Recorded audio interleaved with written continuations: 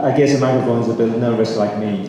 So before this event, I got some suggestions from my friends and some questions that, what would it feel like to be sitting at two of the brightest minds in the world? So are you nervous? I said, no, not at all, because my job is basically to just hand the microphone to two of them to answer questions. Okay. So ladies and gentlemen, honorable guests, good afternoon. It's been a privilege to be invited here to moderate this panel discussion with two of the best minds in the world. So I prepared tons of questions, actually, and we keep coming in because for the audience, if they scan the QR code, they can just upload their question too. But we only have like an hour, so I'll try to be fast. So my first question is to Professor Andrew Ng, or I can address you, Andrew, it's fine. As one of the leading figures in the AI field, I think people around the world look up to you for advice and suggestions, and I think they will ask you a lot of questions, treat you like ChatGPT, right? So you come up with questions, but this time would certainly be right questions. So I think that's, to respond to that, you play multiple roles, because you're a professor at Stanford, and you were a director and researcher at Google and Baidu before, right? And also you are investor at AI Fund, and also you're entrepreneur that co-founded Coursera and now Latent AI. So there are multiple roles. So I'm just curious that which role or roles do you enjoy most? Yeah, so one of my friends that friends with them for 15 years, old friends, they recently were concerned about my health because they saw us working really hard, and they actually asked me, they said, there's a good friend, so they really cared about me, and they knew me when I was not known at all, so I trust them. They said, hey Andrew, why do you do this to yourself? Why do you work so hard? Like, go on a holiday or whatever. And actually, because it's an old friend, I actually did some soul searching, and actually realized I love what I do. I think the complexity of getting to help many learners around the world to support entrepreneurs to build these exciting things, and then see other people succeed and see them build things that go on and are used by billions of people. I really am fortunate to find that on a Sunday, the most exciting thing I could be doing is, I'll go to a bookstore and I'll sit in a bookstore and work all afternoon, and then I'll go home and play with my kids, try to be a good father too. But that's really what I enjoy most doing in my spare time.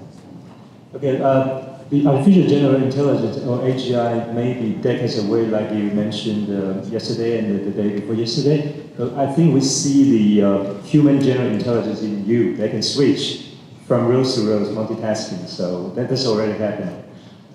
Speaking of the generative AI, especially ChatGPT this year, it has made lower the entry barrier for the general public to use AI a lot.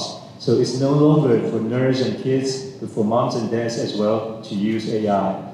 But also there are issues associated with this, that like the data privacy, security, and also the data bias and discrimination issues. So to move forward with the AI research and application, what are some of the issues that need to be addressed before we move forward? So I'd like to start the question first with Audrey. Okay, yeah. That's a great question. I think by far people mostly worry about overly reliant on something that we don't fully understand, the opaqueness, that is the problem. And just to continue from Andrew's excellent slide, for example, pandemic, it really is a societal-wide risk. And in the previous pandemic, in COVID-19, we have seen that social media with supervised learning about getting people engagement and clicking on things that keeps them on the social media websites, sometimes it added to the pandemic with something that the WHO called infodemic. That is to say, in many jurisdictions, there's like anti-vax, there's many like ideas that just spread thanks to partly to this AI that is supervised learning to keep people engaged with a narrow polarized set of people. And that actually increased the toxicity of the pandemic during the COVID-19 because people would not get vaccinated or would not get cured because of the ideas that they received from that AI that intends on selling engagement. And so just that one simple idea. Before the conversation started here, we were talking about how more algorithmic transparency and accountability should be ascribed to social media companies using previous generation, not generative AI yet, supervised learning. And I think just we are now currently waking up to the fact that it has wide-ranging societal harms. So should we just focus on a race to safety so that this time around with Gen AI and other next generation AI technologies, we can surface those societal harms before they become like truly pandemic, truly global. Thank you, Audrey. And there's some question for Andrew too. The issues that need to be addressed before we move in AI forward. Yeah, the social thing, I think algorithmic transparency, and maybe I feel like chatting with Audrey just now made me feel better about what Taiwan seems to be doing on transparency. And I'm actually very concerned if I look at the regulatory landscape in the United States and in Europe, candidly, at the degree of regulatory capture that I see underway right now. So I feel like governments, just say explicitly US, and I think US certainly, we've been in a few conversations, government does not have a good view on what is actually going on in many of the companies. And I know this because most governments and even citizens don't have data to know what are the harms are actually taking place. If we look back and look at the bad things that happen in tech, even the last generation of tech, often we didn't find out about the bad things that happened, like Cambridge Analytica or whatever, until years later when there happened to be a whistleblower or a researcher happened to discover a result. So in Silicon Valley, I have heard of worrying things that some generative AI companies are doing, a small number, not the largest ones, but a little bit smaller, but still, and I feel like I hear rumors about possibly disturbing things that could be harmful for the information ecosystem. And I'm pretty sure they're true because my friends, I think, will tell me the truth, but I'm pretty sure the US government is not aware of these and currently lacks the levers to gain the transparency to even identify the problems so they can then do a better job protecting against them.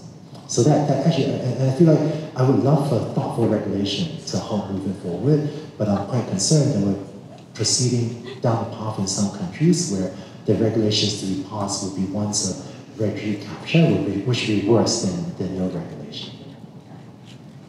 Or do you have anything to echo or to add? Yeah, just to expand on the idea of regulatory capture, which is basically certain very large companies prescribing a set of guardrails or rules that actually benefits only established large players, and that makes startups much harder to navigate. In addition to that sort of regulatory capture, I would also say that sometimes the liabilities are not properly assigned. Like in Taiwan, we were just talking about if, for example, Facebook, if they have this advertisement that they do not make public in their ads library, they now do, but before we changed the law, they could not give the kind of transparency to the civil society organizations to see which kind of financial scams or investment advices and so on, where did they come from, how many people they reach, and so on. And now with transparency and with the mandated liability, we changed the law for that. If Facebook does not provide this kind of transparency and integrity, and somebody gets scammed for, say, 1 million, then Facebook is now in Taiwan also responsible for that 1 million. And so this kind of externalities, this moving fast and accidentally breaking things, we need to make sure that these things that were broken are measured in real time, and the legal system needs to respond to the harms, not just financial, but also non-consensual intimate images, meddling around elections with deepfakes and so on, are properly re-internalized. So I always think a social evaluation risk and a good liability framework is better than this kind of top-down guardrails that protects the established companies. And the great thing about risk assessment is that then a new startup ecosystem can form around assurance and around mitigating the risks.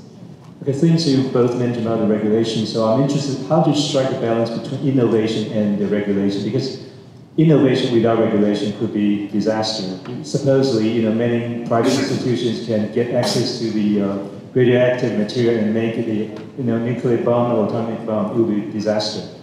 But too much regulation will kill innovation. So how do you reach the balance between the innovation and the regulation, especially regarding the AI development? So, Andrew? You're a regulator, not me, so you take that one.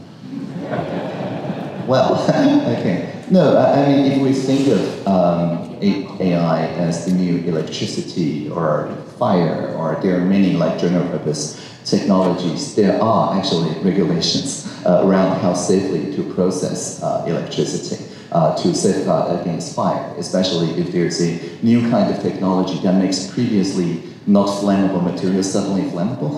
We will have to do a lot of infrastructure redesign and rebuilding. And something is happening like this. Andrew mentioned that it's not general purpose AGI, but there are narrow circumstances where, for example, I'll just use one example, cybersecurity.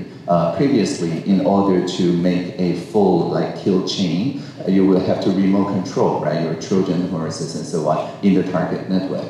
But now we're seeing a new crop called living off the land, meaning that it synthesizes new malware, even new 0 days, using the intranet computational resources that they have infiltrated into. And so instead of being remote controlled, which you can defend using advanced threat detection and monitoring tools, this kind of attack is almost undetectable because this is like sending a hacker, a red teamer, into your own network and start working there. And for this kind of semi-autonomous or even fully autonomous, they do not have to be AGI. They don't have to pass all the exams. They just have to be really good at synthesizing malware. And so we will have to then switch, instead of just relying on passwords, to switch to zero trust architecture, to always verify the fingerprint, the device, the behavior, and so on, so that when those newly synthesized autonomous agents break one door, we can detect its presence instead of it replicating to other places in the intranet. There are many domains where this kind of new AI is making an asymmetric, making the attackers easier and the defense not that easier. And so we need to identify these places and set up regulations to, for example, mandate zero trust authentication and so on, as we have done so in the Taiwanese public sector.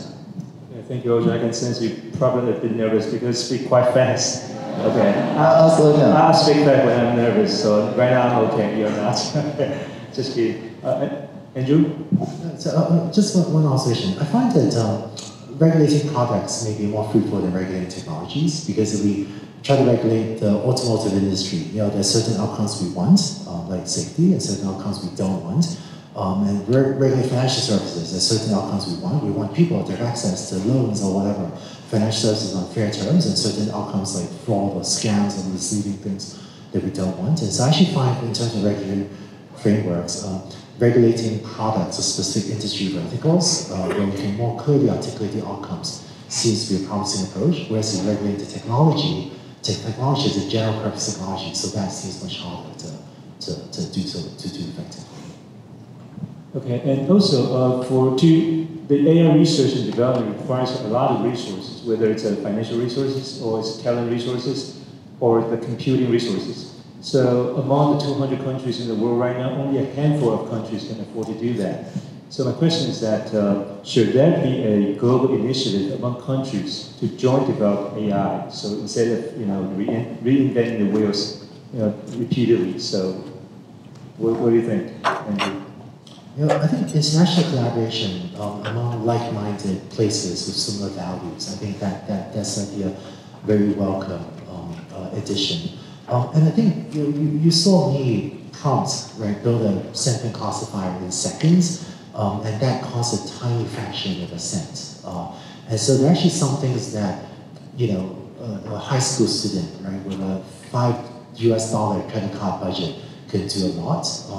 And then so the different tiers of technology, it turns out that what I was doing was called prompting, very cheap, lots of people use it. The next layer out, there's a technology called fine-tuning, where you can take one of the LLMs that someone has trained and adapt it to a specific use case. So one of my engineers took an open source large language model that Facebook Meta had released, and I think it cost him $10 to fine-tune it to a lot of things I had said to make the LLM sound a lot like me. So, kind of strange. I think I've been using that to reply to emails since at least April, right? And I have a Hugging Face account for that. But anyway, and just to continue that thought, I think I want to push back a little bit about this assumption that it requires a huge centralized cloud data center in order to train or fine-tune AI. It is true for the largest pre-training, for sure, but because of the existence of Llama and Falcon and other open source models, fine-tuning unquantized data can be done in personal computers. And I know this because I do this on my MacBook all the time, right? So I got this MacBook earlier this year with 96 gigs of RAM and VRAM. It doesn't make a difference for the M2 architecture. And I've been very successfully doing a lot of fine-tuning because even the largest language models and vision models fits on a USB stick because they have to fit on the virtual RAM. And with 96 gig, I can just quantize it to 2 bits or 3 bits for the largest models and still do useful fine-tuning here. So I think we're at a like Arduino moment or a Raspberry Pi moment or Android moment here in that over the next year we will see more and more of this use of edge AI and edge fine-tuning because after all, nobody wants to upload their sensitive data, personal data. For me, it's just emails to the cloud processors without very strong technological guarantee like homomorphic encryption, which is even more expensive than this edge AI fine-tuning. Yeah. So, but I think there were 2 times in my life that I think I controlled the world's biggest AI supercomputer. I built 2 of those in my life, maybe 3, not sure. But very soon, within 6 months, I was far from still owning the world's biggest AI computer. So we do see, I think, to Audrey's point, today's supercomputer is tomorrow's pocket watch, and I think we're seeing that happen in AI as well. So from the private sector or even the academics community, it's already global initiative to collaborate. But what about from government to government? I think there are a lot of people in Taiwan who look for us in the government to demonstrate the use of responsible AI. This is in stark contrast in many other countries. We did run actually so-called alignment assemblies with OpenAI, with Anthropic. The OpenAI dialogue will be published, the finding will be published soon in a couple of weeks. And we see quite a bit of difference between the ones we run in Taiwan, we run one in Taipei and one in Shaolin in Tainan. Their expectations to the Taiwanese government versus the people in the US. I think many people in Taiwan see that because in the public sector, we have now a guideline for the public service to use generative AI in a privacy-preserving and a responsible way. And because we commit to public code and open source, which means that whatever we use in our ministry and also help other ministries use will be published as guidelines for the industry. And so our science minister also announced a few months ago that the Science Council is training Taide, right? So again, a fine-tuned Llama that fits the local Taiwanese culture. And I think all these are the infrastructural work that the governments must do. And when we say public code, it means both software code, but also regulatory code. And as we were talking before this meeting, our regulatory code may also be exportable to other countries. By the way, do you know how unusual this is? I live in America, I love the country, love the people, but heavens, I don't think I just don't know any regulators in the US that would be fine-tuning models on their laptops. And boy, it'd be so wonderful if the US government provided leadership in this way. I'm actually quite jealous. I love America, but it's just the country is America's central comes to. He's one of the, not the few, the only in the world that used to be hacker, but now the digital minister is the one and only. Yeah. But that leads to my next question that there should be some global initiative to co-work together to develop AI, but should there be some local initiative too to develop our own, whether it's a software applications? Because I remember there was an interview done by Andrew yesterday. You mentioned that for users who use the Chinese to set a prompt, the cost to process it will be different from the user who send the English prompt. So because computing power is different for the Chinese user, it would cost more. So it doesn't justify that kind of inequality. So should that be something that still needs to be done locally to kind of make AI use pervasive in the future? Yeah, so actually, just to explain that remark, I think there's one funny thing, I don't know I don't think it's necessarily a huge effect, but it turns out that if you look at the global large language models provided by the big tech companies, because those models are trained on a lot of English data and less Chinese language data, those models are optimized for English. And what that means is, if you were to take a concept and express it in English versus take the same concept and express it in Chinese, then the large language models, because they charge per token, not really per word, it turns out that it will cost more for it to read some concept in, say Chinese or a language with seeing less data versus really read that concept in English. And so on one hand, this seems unfair, right? Languages where there's less data on the internet, not just Chinese, but many low-resource languages with a lot of data on here.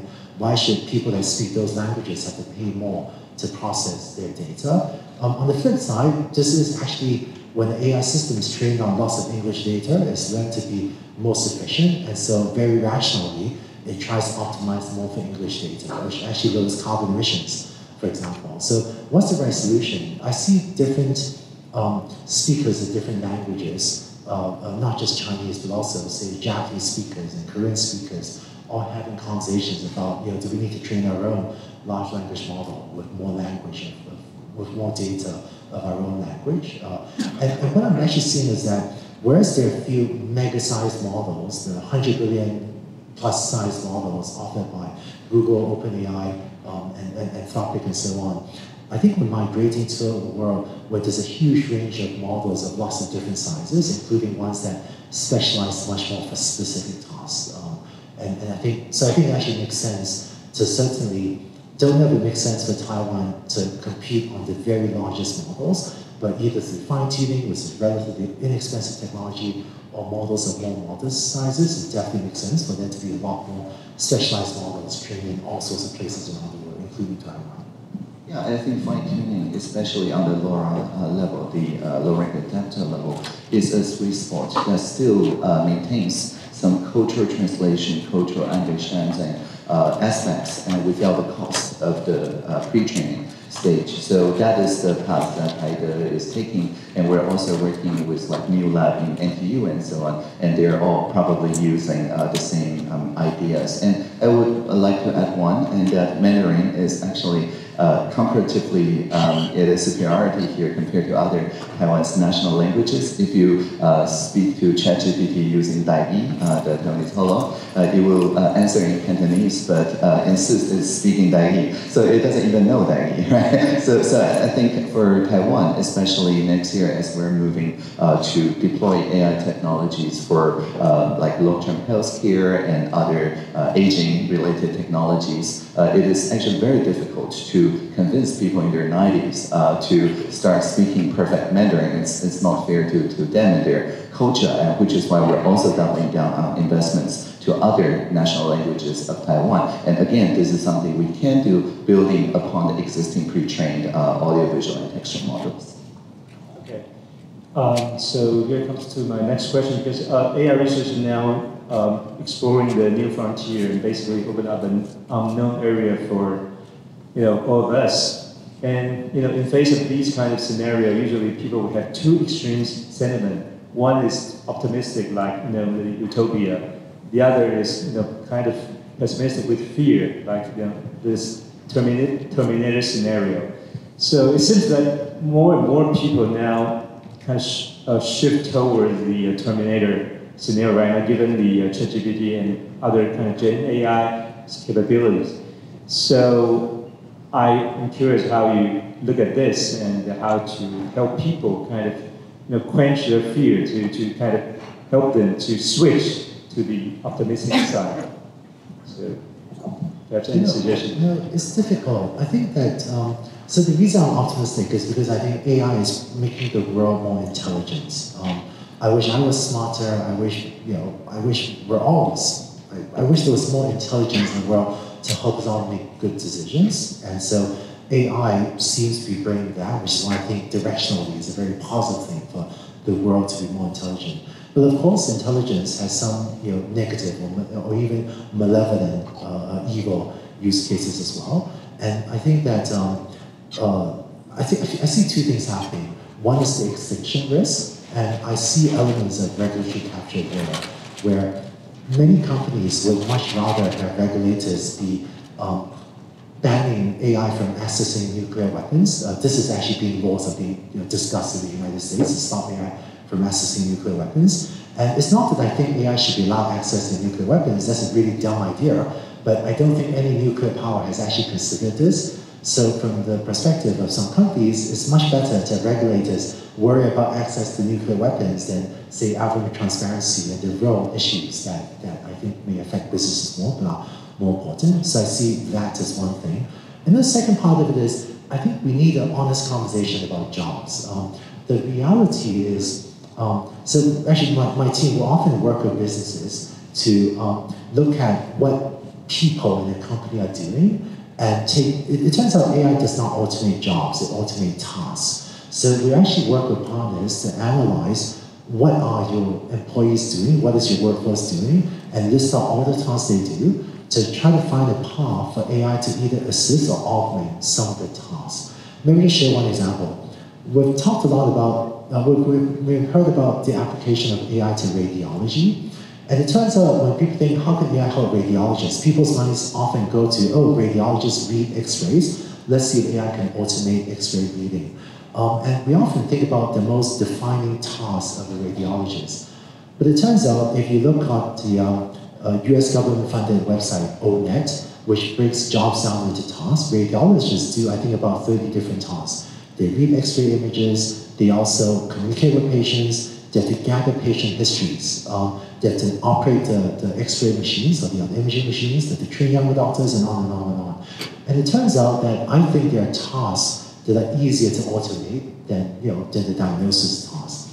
But so what we find is when we go into businesses and go through this exercise of finding out what do your 10,000 employees actually do, and what are the tasks, not jobs, but tasks that are the most valuable to automate, is usually not the most obvious one.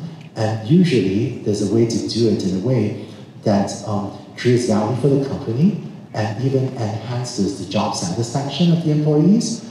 But the trick is, sometimes jobs do go away, right? Today we don't have elevator operators anymore because of automatic elevators. So I think net-net, most of AI would create a lot more value.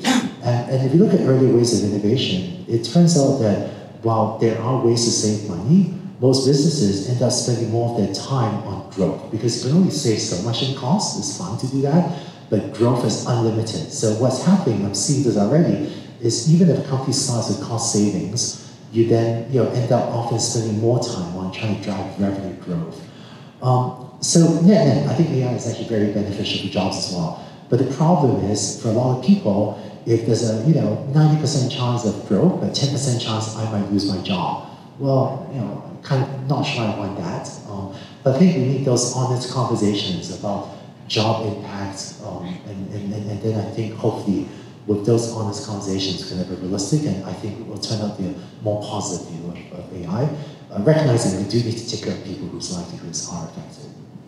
So basically it's not the jobs being replaced by AI, but the task has been redesigned due to AI. So that means people need to be retrained with new skills and capabilities. So as one thing you mentioned the other day, that it's important to learn how to write codes, computer programs. Though, given that we now can have the low-code, no-code tools to help, but still it's important for people to learn how to write code programs. But how to make that happen, pervasively for the general public?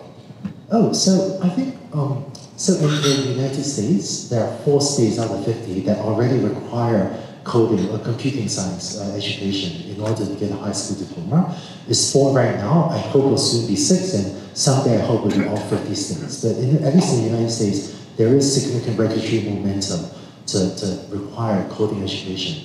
And I've been a computer scientist all my professional life, but it was only in the last year that I felt like everyone should learn to code. And the reason is, everyone has data. Big companies have data, small companies have data. Even a high school student that just ran a biology experiment, they have data as well. And so AI has become much more valuable to individuals, not just software engineers. You're a marketer, a recruiter, business person. You run a mom and pop store, you have data. The other thing that's happened recently is with the low-code, no-code tools, actually more low-code actually, but generative AI, the barrier to building a custom AI on your own data is lower than ever before. But being able to write a little bit of code and use a large language model is still much more powerful than using a large language model. I think prompting is fantastic, and the idea that you can speak English or Chinese and just tell the computer what you want to get a result, that's fantastic. The problem with language is it's ambiguous, and so when you prompt an LLM what you get, you often get what you want, but not what you want all the time. Whereas software code is unambiguous. You write a line of code, you get the same result every single time, pretty much. Which is why I think for the foreseeable future, someone that knows how to use AI, large language models, and knows just a little bit of code, they're going to do a lot more than someone that only knows how to use large language models. Which is why I would love to see a shift in the educational system from K-12 and up to help everyone learn just a little bit of coding, because I think that will empower individuals tremendously. Would you comment on this? Yeah, I totally agree. So before joining the cabinet, I was at a basic education curriculum committee. In our new curriculum, we shifted the ideas of literacy, which is about consuming data and memorizing standardized answers, to competence or 素养, which is about making contributions to the society toward a common good. And a competence-based education is all about making pet projects, making small projects using no-code, low-code system that has a real local impact, like air pollution sensing or contributing to voluntary fact-checking, and so on. And with generative AI, we really see a change. As I mentioned, we have this language model running on my own laptop, and the first thing that Silly Tavern installs is Coding Sensei, which is a kind of personalized programming tutor, and just paste like system messages, error messages, whatever into it, and it does a kind of personal tutoring running entirely locally to the person's computer without worrying about the private data and so on being transmitted to the cloud. And we're seeing that more and more educators are taking up this kind of interactive tutoring mechanisms to make sure that students do not feel alienated when they see code.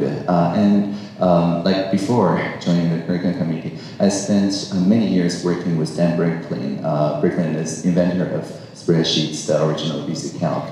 And in his original vision, it's always about spreadsheets being this assistive and social technology where everybody wears this kind of eyeglasses and we can see models and data floating in the air. Maybe next year with Vision Pro that will actually happen. But the idea is that this is something social, a social object that people can comment on each other's spreadsheets and so on. And people just learn a little bit of formula to get the spreadsheet going. But most importantly, people have the social capital to get in touch with their local people also working on the same things, to share their recipes and so on. So this kind of civic technology connections, I believe, is the fundamental societal infrastructure to any reskilling platform. And we're very happy to see that the Taiwanese private sector is very much engaging with the civil society organizations, including the AI Academy and so on, for this kind of civic technology grassroots organizations.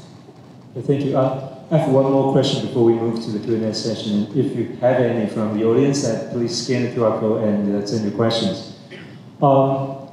AI development and application requires a lot of computing power. That means a lot of semiconductor chips, which Taiwan is very good at making. So how does Taiwan develop the AI capabilities based on the semiconductor strength? From your opinion. Start with Andrew, then Audrey. Yeah. So I think AI is going through a disruption in technology right now. So I know that maybe Taiwan doesn't feel like it's on the cutting edge of AI deep tech. And frankly, right now, a lot of the talent in deep tech AI is concentrated in just one place in the world, which is Silicon Valley. Because I think a lot of the work was done by people in OpenAI and Google Brain, and people left and started local companies. So the talent is very concentrated. But what I think is happening, what happened 10 years ago when deep learning started to work really well, that was a great time for anyone to jump in. And a lot of people that jumped in at the start wound up leading and then doing really innovative work. So AI today, technology is in that similar turmoil where all the rules are being rewritten. Some old technologies are less relevant, new things are being invented. So this is as good a time as any for people in Taiwan to jump in and start building. And then also, I think where Taiwan will have a unique advantage will be in building for the things where Taiwan is already strong. So for example, precision manufacturing.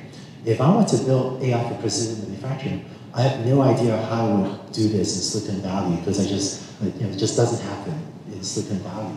But Taiwan has hundreds of companies that do precision manufacturing, and so it's going to be much more efficient for someone to do that work here in Taiwan. Or the way that Taiwan does insurance and financial services is different. So those are very unique projects to be done. I think the efforts of Taiwan to increase English literacy, that's not happening that many places in the world. So those are application sectors that are going to be uniquely advantaged to do in Taiwan, and I think those will be one set of opportunities. But also, just because of disruption, this is as good a time as any to start leveraging the hardware ecosystem strengths to also build up the software industry.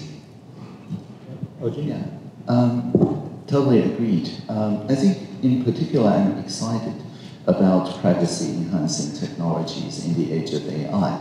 More and more people are looking toward things that are truly zero knowledge, meaning that if multiple hospitals train a federated learning AI or using split learning or whatever, they do not want to accidentally leak the private clinical data of just a few patients, because if that happens, this whole industry's federated learning will be set back by years, right? So, and with advanced generative AI, the previous generation of de-identification, partial pseudonymization, and so on doesn't work anymore.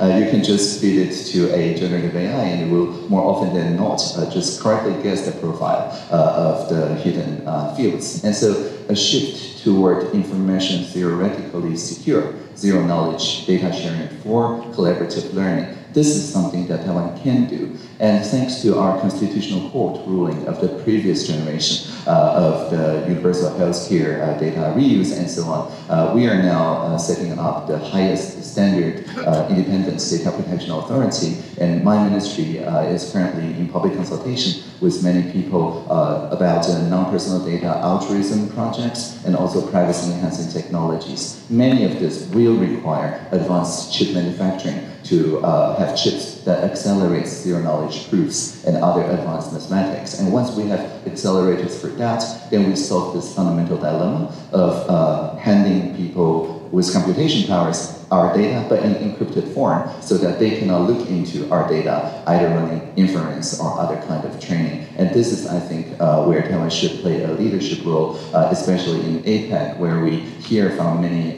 countries that they need something like that, but they currently do not have this coordination between the agencies to make this happen. Okay, thank you. Then we'll start taking the first question. I think this one is related to lending AI. The question is, Taiwan has many tech companies that leverage AI technology to serve large clients around the world, such as Foxconn and AUO Youdao. What are some major trends you see in this space that Taiwan companies can excel? Boy. It's a pretty broad question, but I think it means that how can they leverage the opportunity created by AI to incorporate into what they are doing right now? No, Probably a week conference, yeah. There's a lot going on, and there's some technology roadmap things we haven't publicized yet. But I think that what I'm seeing is, I showed the cosmic ray detection thing just now. What some of our customers have done is start off, for example, working with a QuantumScape, large battery maker, and they start off with a smaller number of projects. In inspecting batteries, but then once the team gets to know the tools, I've been positively surprised at how quickly once a few people learn to build a vision system, they teach their buddies, and then they find other vision use cases, and then they teach their buddies. And so I've seen in many customers a proliferation of use cases where I would go, wow, I never thought of using computer vision in that way. And it's been interesting how, I'm trying to think when I'll stop. For example, there are a lot of tasks in inspection that people used to write rules about. For example, how do I find the part? That's not an AI problem, it feels like. It feels like you can write a rule with more rules-based traditional vision. But I'm seeing that AI workflow is so easy that I'm seeing more and more teams use machine learning or use supervised learning to do tasks they have other ways to do as well. Just like with a large language model, I have many ways to build a sentiment classifier, and using ChatGPT 3.5 maybe is overkill, but it's so convenient I'm going to do it anyway. And I see this in computer vision where one customer needs to find out if an image is out of focus. This is a real example.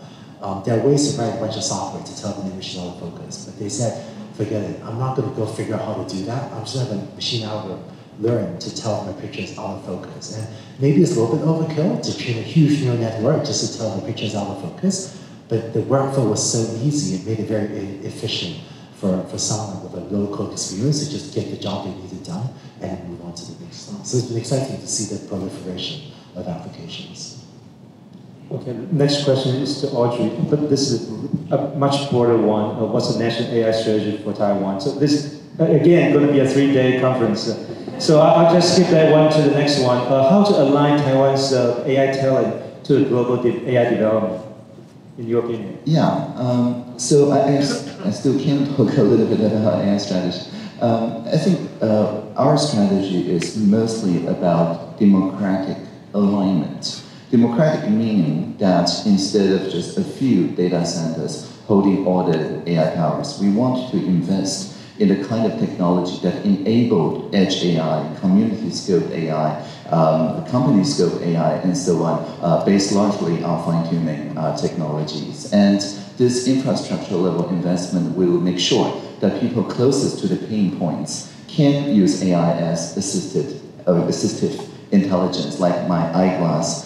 If there's bias, if it's not transparent and something, I know how it works. I can fix it. I can tune it myself or send it to a repair person down the street. Whereas if this is a monoculture centralized, sending all the photons to the cloud process and then to my retina, then I would have no visibility into how it works nor the ways to tune it. So democratization in the way that Andrew just described, which is for each industry to consider its own use cases, I think this is definitely part of our strategy. And the other part is, as you mentioned, the local talents. I think we want to make sure that what we're developing is aligned with at least the democracy world, the Democratic Alliance, with its respect on privacy, dignity, fairness, transparency, and so on. So toward the end of the year, when my institute, the Cybersecurity Institute, sets up the assurance framework for AI, we want to make sure that we're compatible with not just the US NIST RMF AI framework,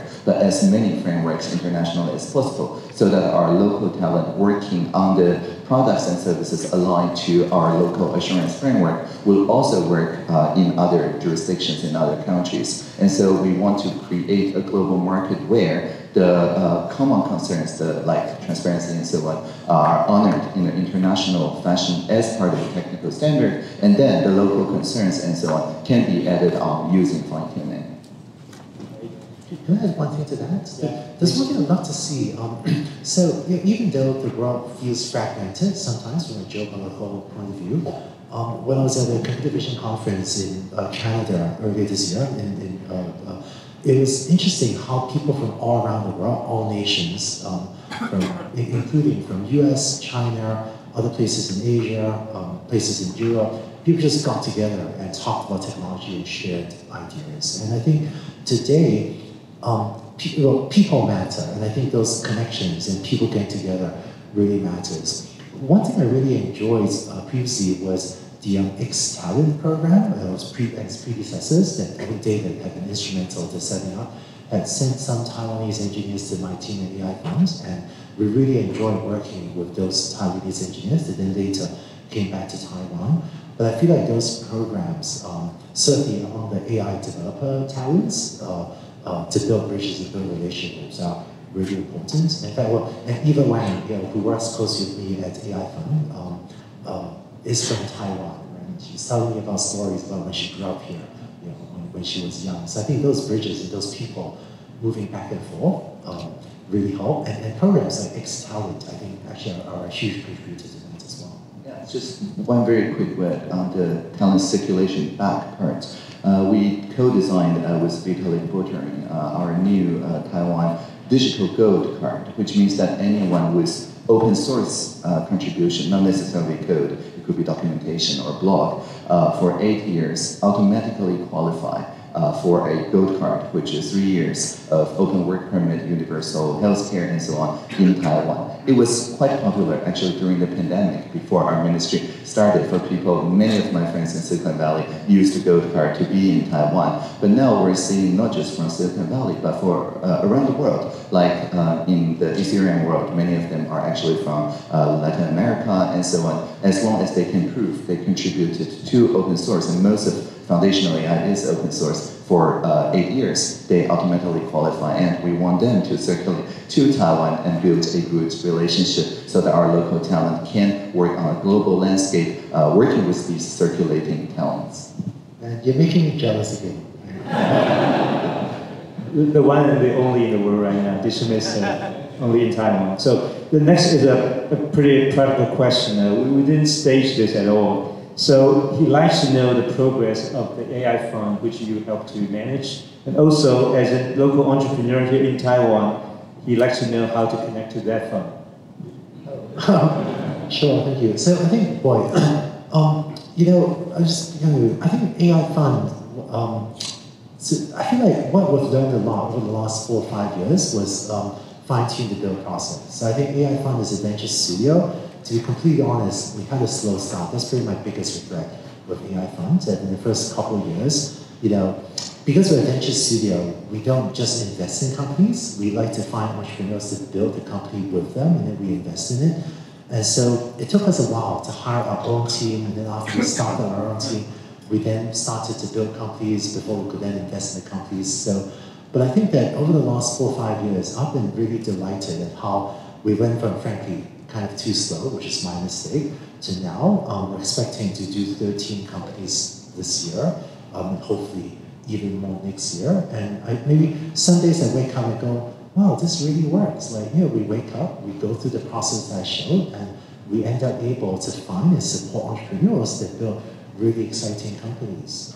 So some days I wonder, wow, we're really lucky to stumble on this process. So like the Armor Ride, the one I mentioned, I think I said we announced it, so that company we funded back in April, I think, and then 2.5 months later, Renate had Sequoia Capital lead the next round of funding, which is what we announced this morning, but it's like, this engine is really working, it's pretty exciting. Oh, one of the things I learned early on working in AI, my PhD thesis was flying helicopters. One of the cool things about working in AI, if any of you are considering career in AI, this is the one cool thing about AI, is you get to play with all sorts of things. So as an AI person, I have flown autonomous helicopters. I've learned how to read EKGs, and I've hung out with doctors. And I've also worked on global maritime shipping, and I've learned really cool things about relationships. One of the really cool things about working in AI, if any of you are trying to pick a career path as an AI person, you get to play with so many fascinating things. So AI Fund feels very fun because we just get to do all this amazing stuff. Just a follow-up question. What advice would you have for entrepreneurs in Taiwan who are planning to venture into the generative AI? Is it too late now? The advice for the local entrepreneurs who are planning to venture into the generative AI, is it too late now? Oh, what a good question. And heavens, no, absolutely not too late. I think actually very early. I've gotten this from people in the US as well. They've asked, hey Andrew, am I late to generative AI? But no, we're just getting started. And I remember, with the rise of deep learning, the first few years was a fantastic time to jump in. A lot of people that jumped to deep learning around 2014, 2015, just did groundbreaking work because they were the first person that saw a problem or got to apply deep learning to an application. And I think certainly right now, the number of opportunities to apply generative AI is much larger than the number of highly skilled teams that are able to execute those projects. In fact, AI Fund, we wound up with so many ideas, we just couldn't keep track of it. We had a Google Doc with just startup idea, other startup idea, and it got so messy, we just could not keep track. So today, AI Fund, we use a task management software. We actually use Asana to keep track of our ideas. And every time I pull out my phone and pull out Asana, there's so many ideas, so many good ideas. And we get ideas from Fortune 500 CEOs, and we just go, yeah, thank you, but with even better ideas that we need to prioritize even more highly. So there's so many ideas and such a lack of people working on them. And so I think that this is a fantastic time to jump in.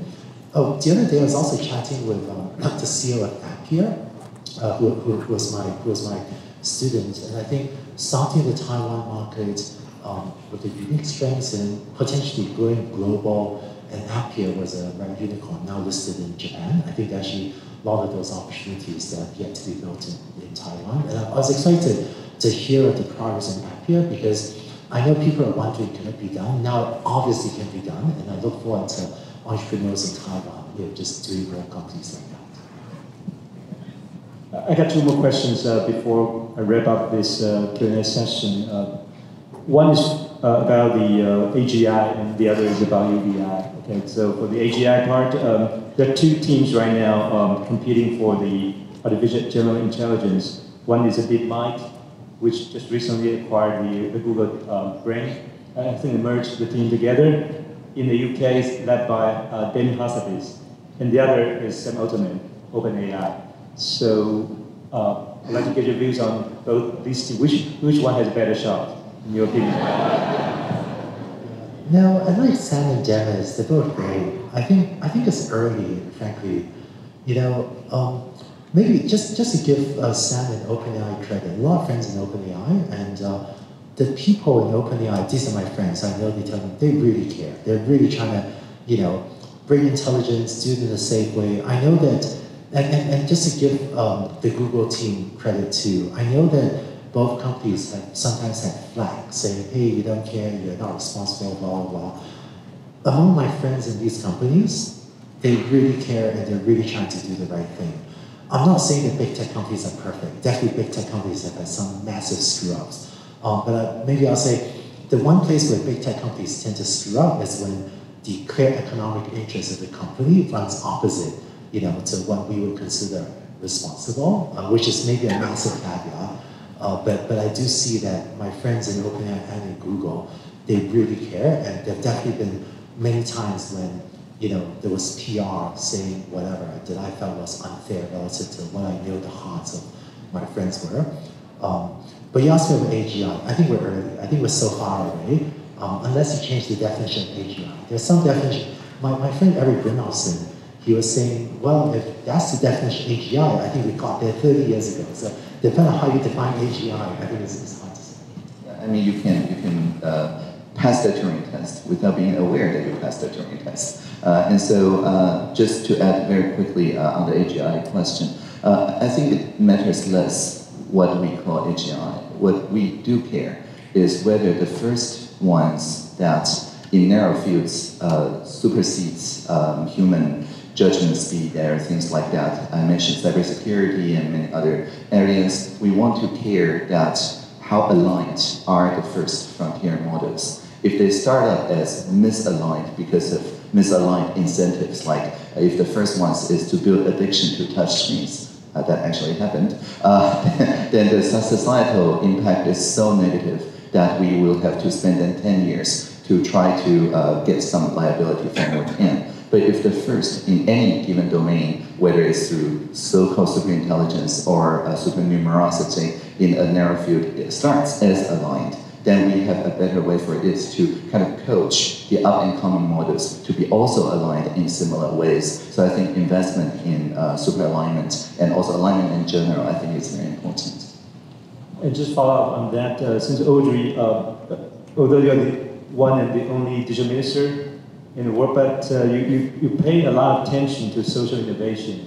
In the past, I'm sure still now. So because Sam Altman himself did an interview with the New York Times earlier this year and expressed that despite there might be millions of jobs being taken or replaced by AI, but there are going to be trillions of dollars of wealth to be made from the AGI if it's become real. So his idea is to redistribute the wealth to create to make the universal basic income, the UBI, possible. I'd like to get your views on that. So is that the AGI or the development of AI going to bridge the gap between the haves and have-nots, or is it going to widen the gap? Yeah, well, Sam also has an idea where everybody on Earth should democratically align AI to express our preferences in a coherent, blended volition, so that superintelligence knows that when they put humanity first, exactly what does that mean, and it can be done in a continuously democratic way. I think that is a really good vision, and the same way that this kind of democratic alignment require grassroots social innovators. I understand OpenAI is working with, say, the V-Taiwan community in Taiwan and so on, completely grassroots. I think that answers also the UBI question, right? So this is not just a few regulators saying that we're going to do this UBI tomorrow, but rather just looking at the societal indicators, which kind of sectors are vulnerable, which ones are not currently covered by the reskilling and social safety nets and so on, and then redistribute meaningfully money toward that particular sector. So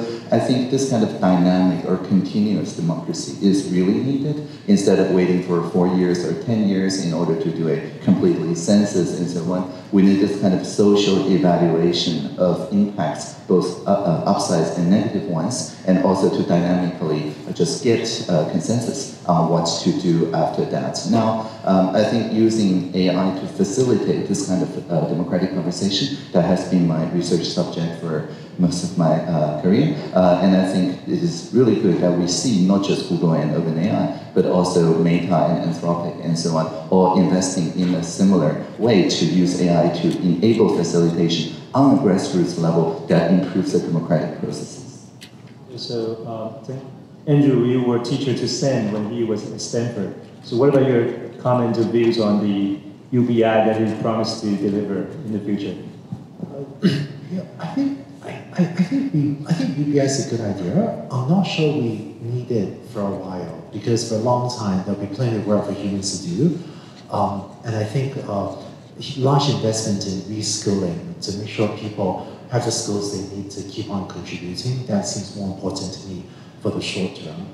If we get to AGI 50 years from now and there's a large fraction of the population that can add no economic value, I think that would be a strong signal we need more of a UBI at that time, but I think we're actually still quite far away from that. Okay, thank you, Andrew, and thank you, Audrey. I think they both expressed and shared the insight with us regarding the development of AI and also the concerns we need to address. So thank you very much. Ladies and gentlemen, please give them.